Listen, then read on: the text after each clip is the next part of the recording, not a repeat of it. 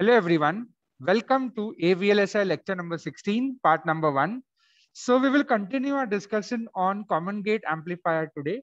And first we will have to find a small signal voltage gain for the circuit shown in the figure number 16.1.a. So basically it is a common gate amplifier with a slight modification. It has an internal input, has an internal source resistance Rs. Rest all it's pretty much the same. Gate voltage has been applied the bias voltage. For M1 to operate in the saturation, RAD is connected to VDD as usual, and output is taken from the drain terminal.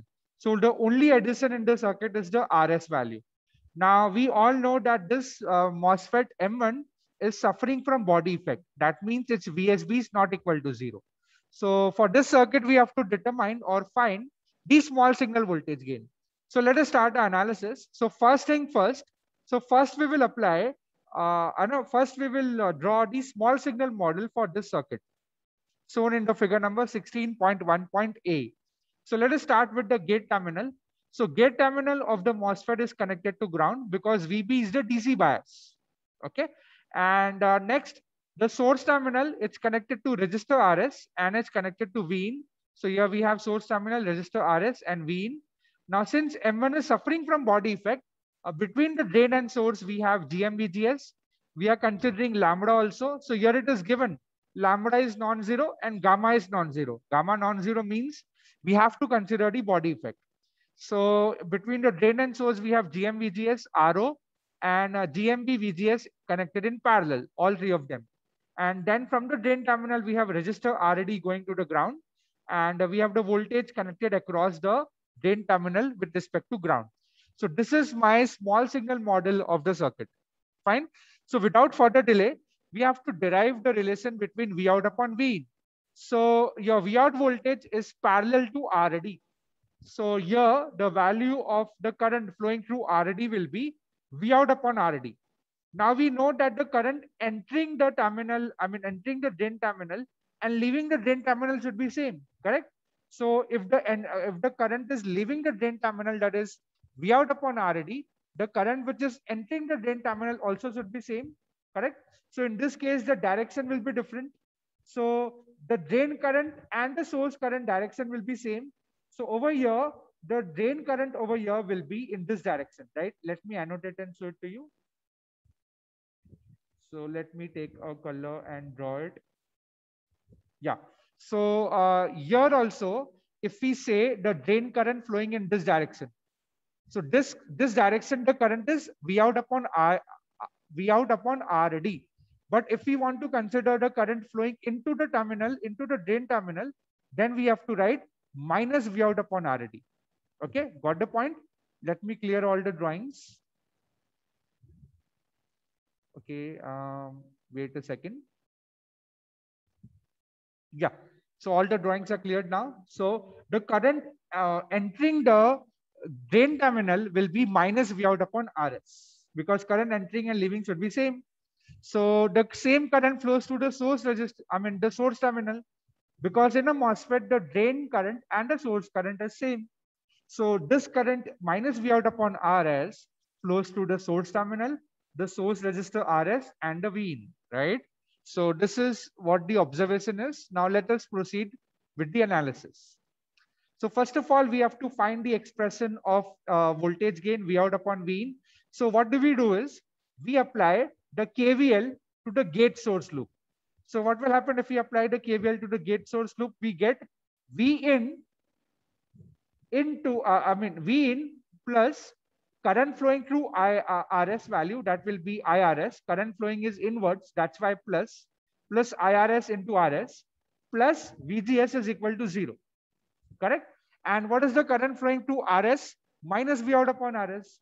So we write V in minus V out upon RD. Actually, it should be RD, not RS. It's actually wrong. It should be RD. Let me correct it in front of you. So it's the same current flowing. So it should be V out upon RD, not RS. Let me correct it here also. Okay. If there is a mistake, we should rectify as soon as possible. Yeah. So what do we write over here? V in minus V out upon RD into RS plus VGS is equal to 0. That is what we get by applying the KVL to the gate source loop. So we can write VGS is equal to VGS, we can take it this side and rest all the terms on the other side. So VGS will be equal to V out upon RD into RS minus V in. Let us call this equation as 16.1.1. Now what do we do is, now we apply the KVL to the drain source loop. So when we apply the KVL to the drain source loop, what do we get? We get V out.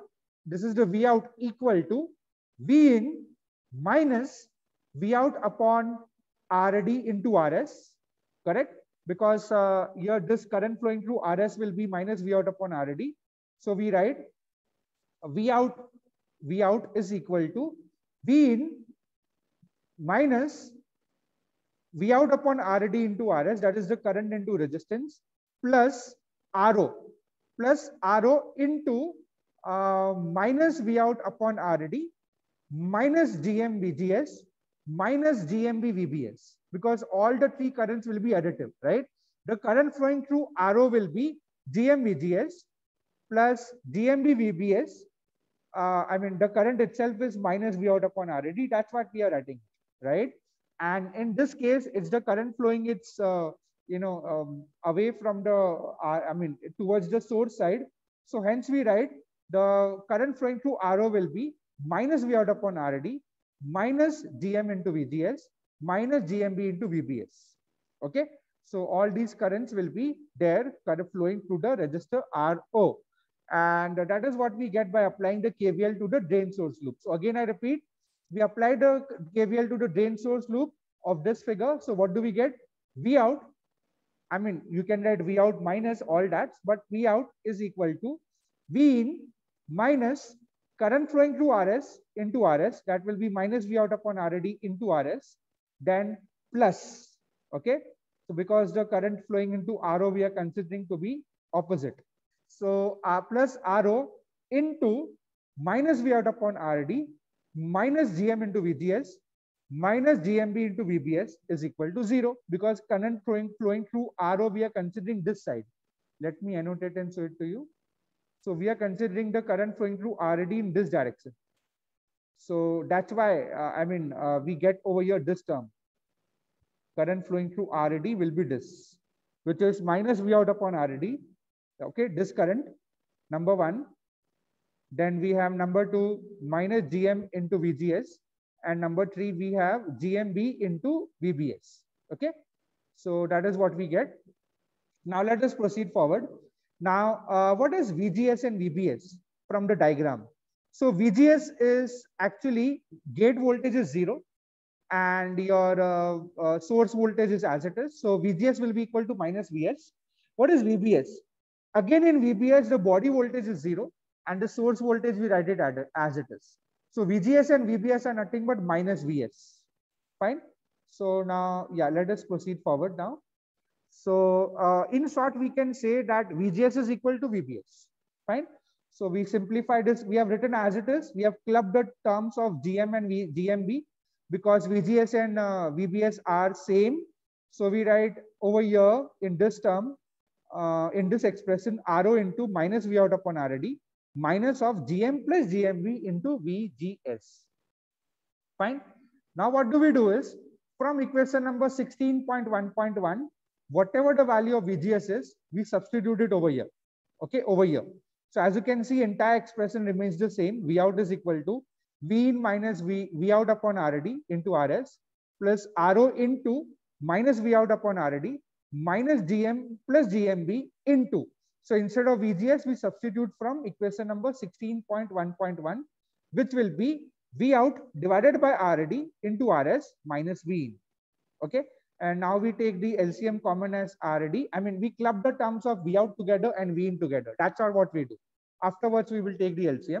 So here, V out term will be over here. So it will be 1 plus RS upon RD plus RO upon RD. Here it is. I mean, we have, if you multiply it inside, you will get RO upon RD plus RO into GM plus GMB into RS divided by RD. So you can solve this and check it out.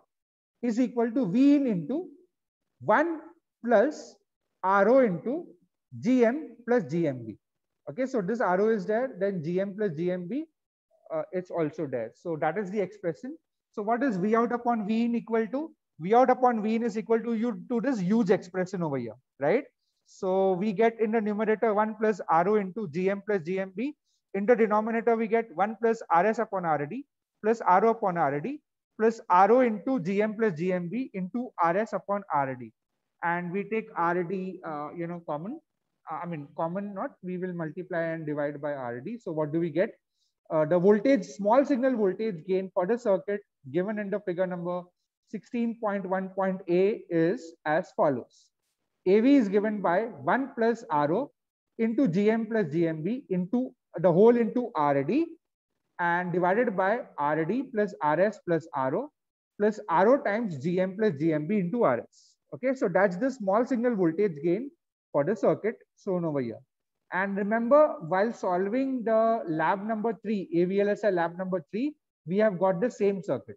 And if you remember correctly, we have used the same formula over there also. Okay, so that's the derivation for your small signal voltage gain for the circuit given to us in question number 1. So if you have any doubt, you can post your queries in the comment section. Okay, so let us move on to the second question now. So second question is for the same circuit, we have to determine the R out. R out as the resistance looking into the drain terminal. And for determining R out, we make V in equal to 0. That is the standard procedure, right? With considering lambda and body effect. So what do we do is first we draw the small signal model, right? And when we draw the small signal model, let me take this over here because V in is 0 over here. Okay, let me just do it again. V in was equal to 0 over here. Yeah. So we have just now saw the small signal model of this circuit, right? In this, we just make V in equal to 0 and we apply the test source at the output. That's what we do. So this is what do we get? We have applied the test source Vx at the output. We measure the current Ix. So Vx upon Ix will give us R out. That is the output impedance of the circuit, right? So we have to determine R out looking into the drain terminal with respect to the ground. So yeah, when we make V in equal to 0, the circuit looks like this now. Fairly simple. Gate terminal is grounded. Resistor RS other terminal is grounded because V in is 0. Then we have 3 sources, 2 current sources and 1 resistance, GM VGS, RO, GMB VBS. And the current flowing into the drain terminal is Ix. The current leaving the drain terminal and entering the source terminal is also Ix. Now, so let us determine the small signal model of the circuit without RD. So what we will do is we are determining the the resistance Rx first, right? So Rx is looking into the Rx will be Vx upon Ix, and then at the end we will include RD, which will be in parallel, right, with Rx. So let us first find the value of Rx from this network. So we have to determine the relation between Vx and Ix. Okay, so from this figure, what can we write about VGS? So your VGS voltage will be equal to VG voltage is 0. But what is VS voltage? VS voltage is minus Ix into RS. So Vx voltage will be minus Ix into Rx. Why? Because Vg is 0 and source voltage is Ix into Rx. So Vgs will be minus Ix into Rs. Similarly, what will be VBS? Body voltage is 0 and the source voltage is Ix into Rs. So your VBS also will be equal to minus Ix into Rs. Fine. Now, yeah. So what we are doing over here is we are excluding the load and determining the resistance looking into the drain terminal Rx. Okay, where VB is the bias voltage. Correct. And then we will add the resistor RD and complete our R out. Fine. So let us proceed further.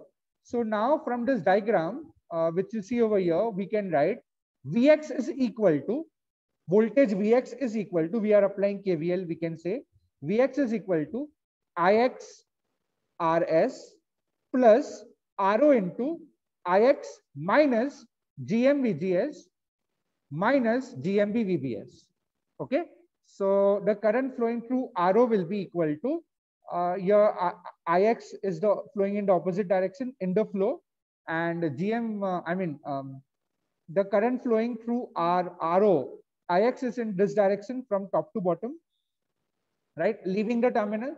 And there are two current sources also, GM VGS and GMB VBS, right? So when a current is leaving the node, it will be in opposite direction to the current source, right? So what do we have over here?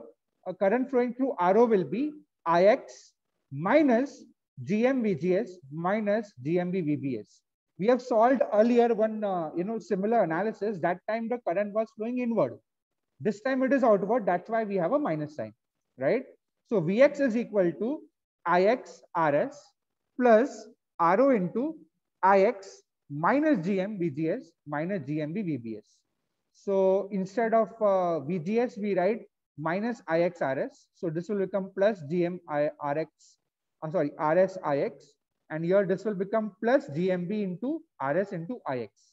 So now our job is to separate out the terms of Ix and Vx. So Ix, we take it common, and we will get the value of Rx as 1 plus GM plus GMB into Rs, the whole into Ro plus Rs. So that's the value of Rx, right? And we can write it in this form also, right? Anyways, will do. And now if you want to write R out will be the parallel combination of Rx and Rd.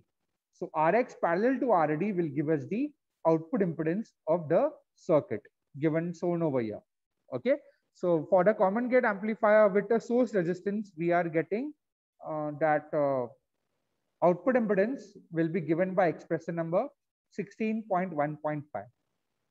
Fine with it? Okay. Any doubts, anyone? You might have to practice these derivations before, studying them. You have to write them on the paper, and then it will come to you very easily. So I think that will be all for this session. And in the next part of the video, we will solve a numerical on a common gate amplifier. So until then, have a good day and thank you. So that's all for today.